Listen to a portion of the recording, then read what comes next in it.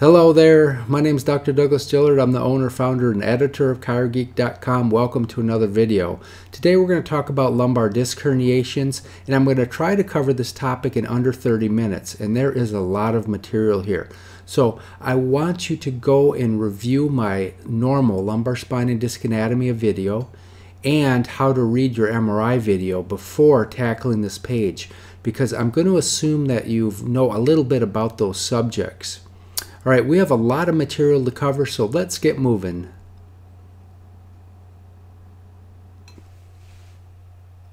The best way to get through this material is via PowerPoint, and I have created a PowerPoint just for this video. So now I'm going to put my head down and I'm going to focus on the PowerPoint, and here we go. Now I will talk a little bit about some anatomy.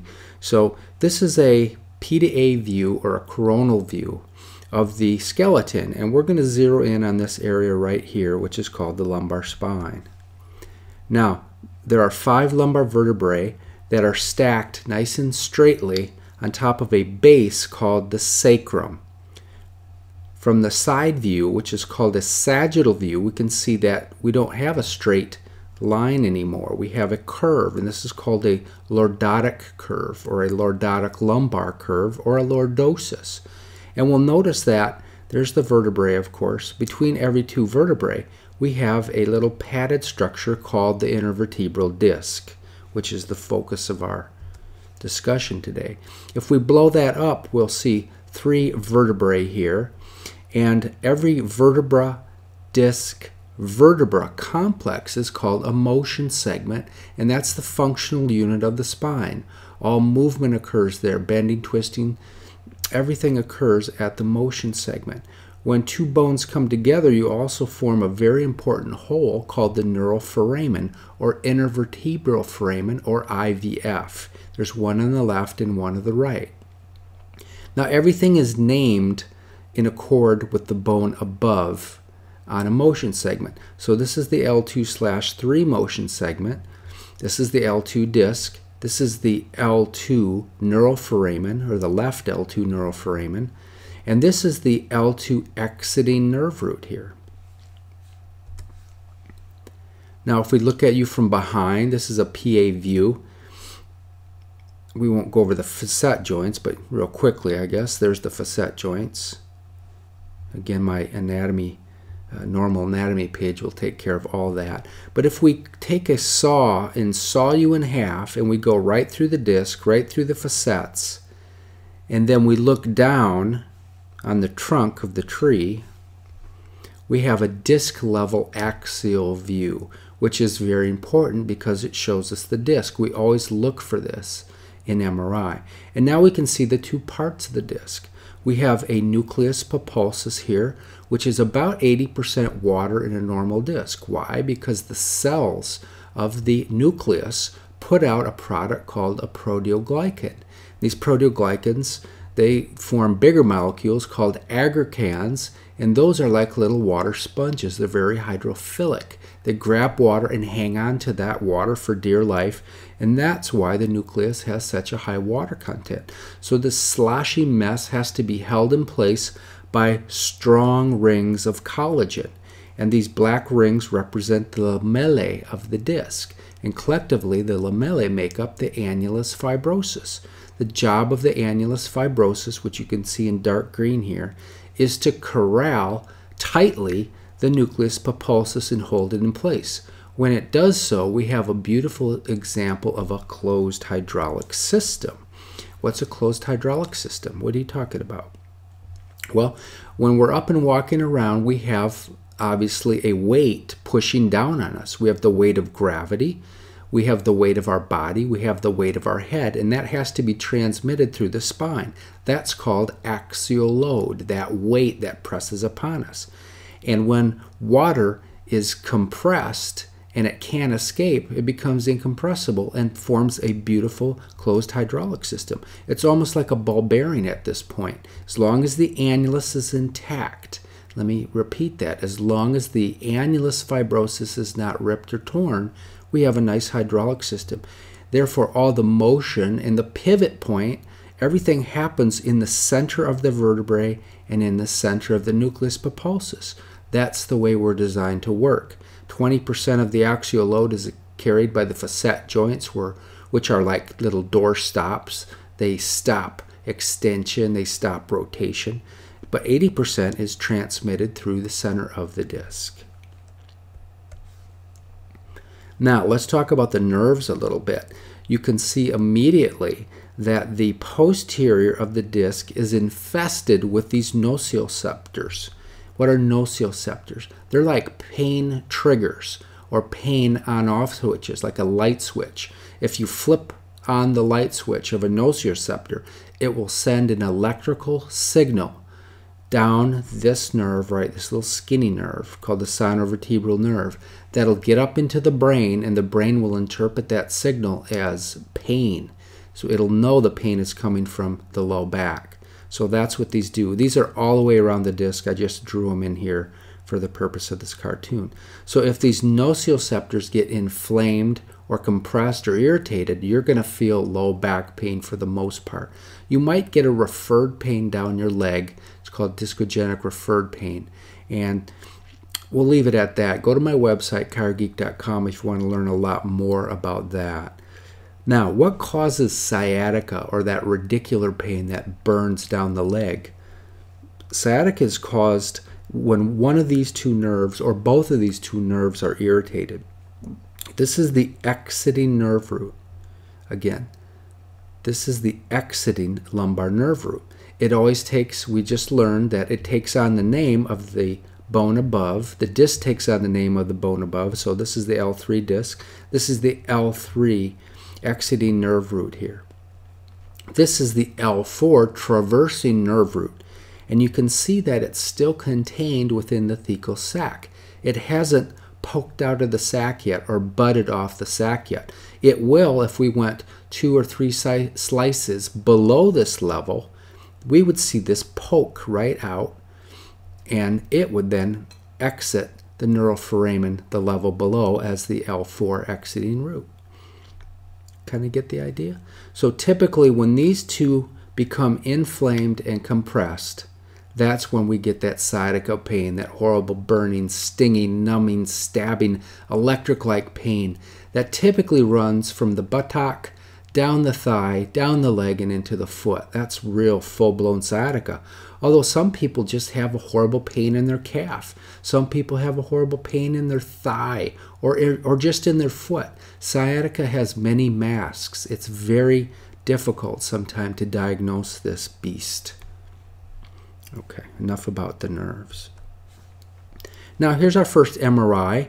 This is a L3 axial disc level cut. And now we can see, well, of course, now we've learned in the How to Read Your MRI video that this is a what? Is this a T1 or a T2 weighted? Good. This is a T2 weighted MRI because we can see inside the thecal sac here the cerebrospinal fluid. We can also see the nerve roots lining up like airplanes on the tarmac waiting their turn not to take off but to bud off the thecal sac. This would be the L4 traversing root right here. The L3 exiting root is here, that black structure, and here. Now, this is kind of a grainy looking image, but I put this up here because the odds are this is what you're going to see. This was taken on a 1.5 Tesla machine. And let me go off on a little tangent here. Look at this image right here. This is another L3 disc. This was taken on a 3 Tesla MRI machine. So, if I was you, and I got a script for an MRI, and I could go wherever I wanted, I would call around town and find a 3 Tesla machine, find out who has the latest T3, and I would go to that center and make sure, of course, that they actually put you in the tube. I've had patients go for a 3 Tesla MRI, and the center had 2 types of MRI machines, and they end up getting a 1.5 Tesla. So make sure you're actually getting in to the 3 Tesla machine. I would also have your doctor order 2 millimeter cuts through the disc on the axial view. What are these structures right here? Let's see if you learned anything from the How to Read Your MRI video. What are these structures? Those are your facet joints. Here's the wishbone right? Remember that? Or it looks like a slingshot. That's the posterior arch. This is the back. This is the front up here. The nucleus has a higher water content, so it shows up bright white. And you can see how it's corralled by the annulus. And I drew these in if you can't see them to help you out here. Okay, here's another L3. T1 or T2 weighted? Good. This is a T1 weighted because it's black. We lose the cerebrospinal fluid, and tissue with high water content turns up black. Now, one more thing I wanted to say about that. Let me back up. Notice that we cannot see any exiting or traversing nerve roots. The exiting nerve roots, of course, are here and here. Where's the traversing nerve roots? They're inside the thecal sac. Actually, you can see them just starting to bud off here and here. So they are starting to poke out a little bit. But for the most part, L1, L2, L3, and about 50-50 at L4, you won't be able to see these, the traversing roots budded off yet. But L5 is a strange bird. This is the L5 disc, and you can see the classic Mickey Mouse appearance here. Here's the thecal sac, which is the head of Mickey Mouse. And then you can see the ears of Mickey Mouse. What do you think those are? Good. Those are the traversing S1 nerve roots that have already budded and are well outside of the thecal sac. This budding occurs actually at the posterior body of L5. So what, doctor? Why are you bugging me about that stuff? What's important about that?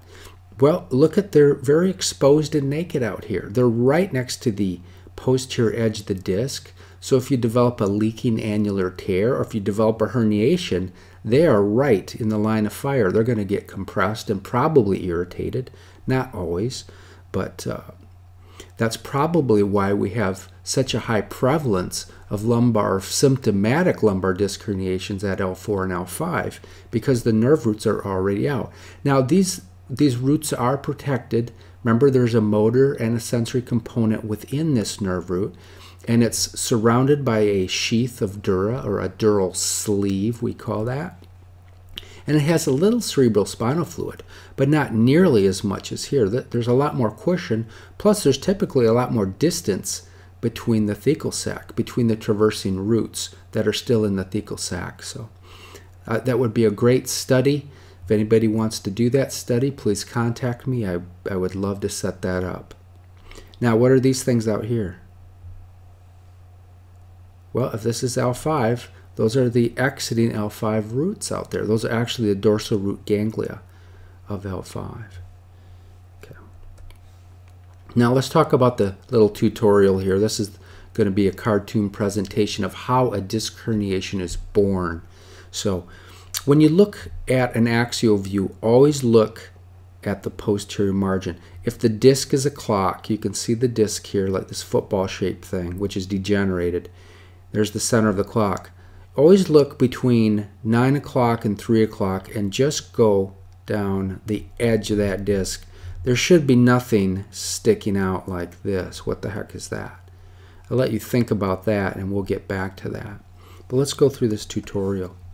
So we start with a normal, healthy disc here. You can see the nucleus, you can see the annulus. There's the thecal sac within the central canal, right? The dark gray is the central spinal canal. And you look for these neuroforamen here. And you can see, you won't see the whole L3 root, right? On MRI, you just see a piece of it because it's coming obliquely out of the page, the plane of the page. There's the traversing root. The first step in the birth of a herniation is the disc becomes degenerated. Now, it doesn't always happen like this. You can have trauma and tear the disc and herniate the disc. But typically, the scenario goes like this. The disc degenerates. Why does it degenerate? What does that mean? Now, I have a whole page on that at chirogeek.com, so I'm not going to dig too deep into it. But basically, the cells of the disc start to die. And usually that's because of a nutritional problem. Basically, they starve to death because the feeding system of the disc is pretty darn lame. We'll look at that here in a second. But on the MRI, you can see disc degeneration very easily. This is a 25-year-old patient. Here's this is a sagittal, a mid-sagittal view, and you can see the beautiful white color of a normal disc. Now, this got to be on T2 imaging, right? You can't look at this on T1 imaging. All of these discs will look black, will look black, so you have to make sure you're looking at a T2 weighted image. But look at these discs. They're black. That's called desiccation. They're dried out. And when discs dry out, they become vulnerable to injury and they can tear. And that's exactly what happened here. These discs ripped all the way through, and this patient now has 2 small disc herniations.